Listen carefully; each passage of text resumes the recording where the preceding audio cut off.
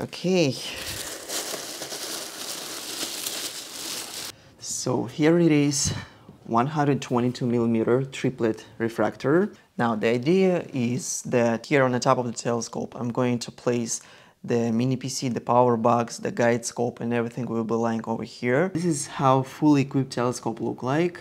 Hi everyone, my name is George, and in this video I'm going to unbox and set up astrophotography, my new telescope. This is 122mm triplet refractor from USBhub. I'll start the video by unboxing this telescope, taking a first look at it, checking that all the lenses, the body, everything looks fine. As you already know, I tried to organize cable management on my telescopes, and in the second part of this video I'm going to share with you the process of putting together all the equipment that I use, like mini PC, power box, and all the additional accessories that I'm going to need to successfully run my imaging sessions.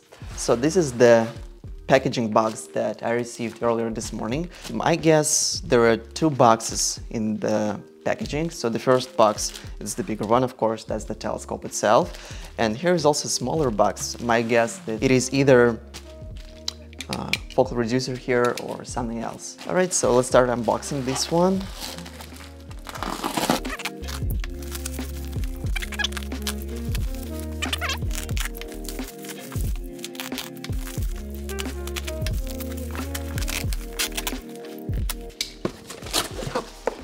First box.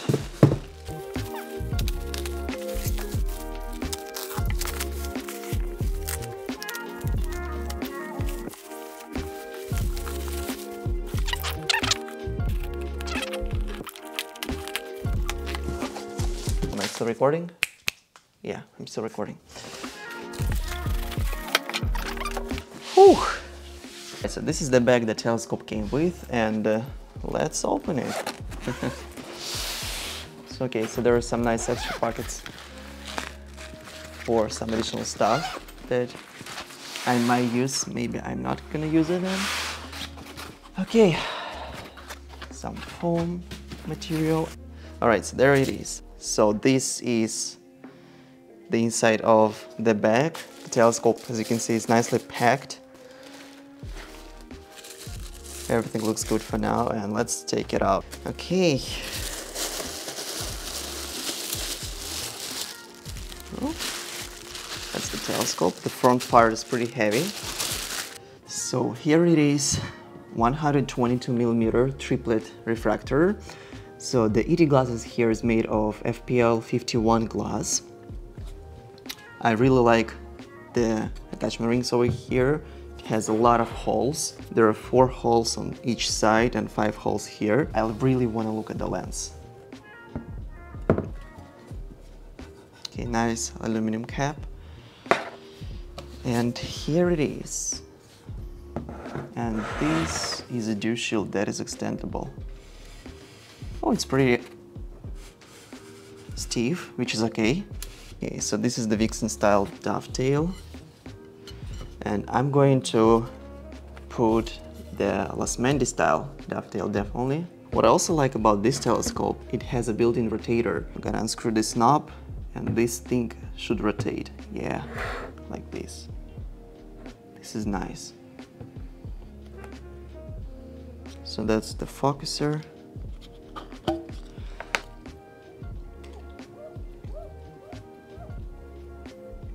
Yeah, and I really like the way the flow that the focuser goes in and out. It looks nice. And later on I'm gonna mount the ZWO electronic focuser here because I don't want to focus manually. I'm gonna do it automatically. Let's open this box. So I think I should have the focal reducer and flattener in here.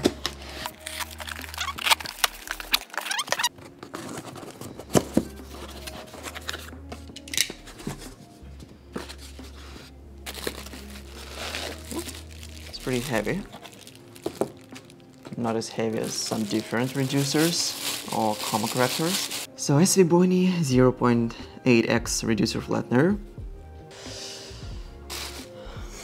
Okay, and in the second part of this video I'm going to set this telescope up for astrophotography. Alright, so it's been a few hours since I filmed the unboxing part of this video, and I finally came up with the idea of how I'm going to put all the accessories together on the telescope. First, let's look at the pieces of equipment I'll be using with this telescope. I have a mini PC from Mili over here. This is the second version, and I've been using this mini PC to run my imaging sessions for more than a year now. I have Pegasus Powerbox. This one is pretty old already, and this is the first version of the Powerbox from Pegasus. Although I have 4 USB ports on the mini PC, I still need some extra room to connect different devices. And for that matter, I use a 7 USB hub from TP-Link. Of course, I'll be using guiding, and with this scope I want to try out the mini guide scope from SVBONY SV165. This is a 30mm guide scope with f4 focal ratio, so it has 120mm focal length. It might be above the limits for this system, but I want to see how it works. And as the imaging camera, I've decided to go with ZWO2600 MC Pro. Although it is a color camera, this one has a filter wheel with the different filters like UV IR cut filter, L Pro filter, SV220 dual narrowband filter, etc. So I also have a monochrome camera, SV605 MC, that has 1-inch square sensor. And I'm also gonna test this telescope out with a monochrome camera, but at first I decided to go with a color camera. I want to see how the stars look, how the colors of the bright stars are gonna appear on the images, and just want to make sure that everything's gonna be fine with the telescope itself and the setup. If it happens to be that you've been following me for some time, you know that I try to organize cable management on my system, and here I'm also going to share with you a couple of tips. Now, the idea is that here on the top of the telescope I'm going to place the mini PC, the power box, the guide scope, and everything will be lying over here. Power box will be mounted on that side, electronic focuser of course here, and the camera on the back. In order to put the pieces of equipment on top of the telescope here, you need a plate, and here is this one might be a good tip for you guys. So these are the steel strips from Lowe's. Each costs $5, I think even lesser than $5, and doesn't weigh a lot. The idea is simple. I'm going to mount this steel plate over here, the other one over there, and basically on the top I'm going to put all the pieces of the equipment. Like, I already thought about it and I've already tried it, to be honest. The mini PC, the USBhub will be right over here. The guide scope I'm going to place like this, and the Pegasus Powerbox gonna go on that side of the telescope, right there. And of course the camera and the electronic focuser are gonna go on their places. Alright, so from now on I think I'm gonna put this video like on a time-lapse mode. You're gonna see how I put everything together, and at the end we'll quickly look at the result of setting up this telescope and preparing for astrophotography.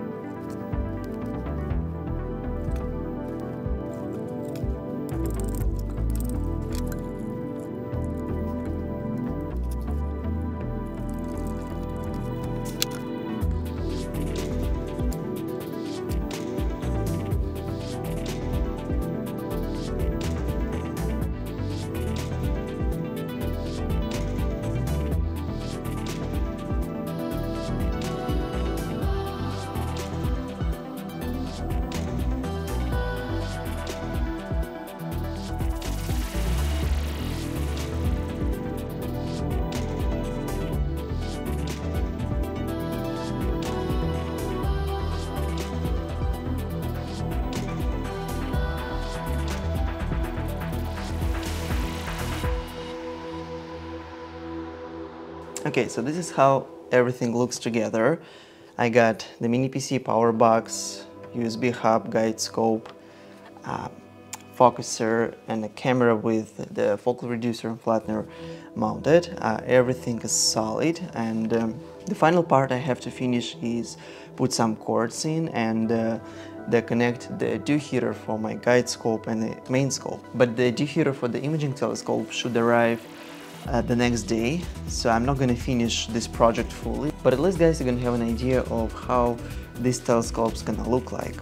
So I'm gonna finish with the cords, whatever cords I have at the moment, and yep, I'm gonna show you the final part.